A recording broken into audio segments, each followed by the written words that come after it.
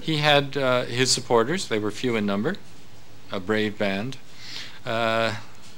Most people greeted him with derision, probably out of jealousy. He made money. They didn't. He got fame. They didn't. He got attention. They didn't. They worked harder. He seemed to be playing all the time. He just had a grand time. But of course, there's a misconception about that too. He worked very hard. He never stopped. But he was playful, and that was an important part of his philosophy.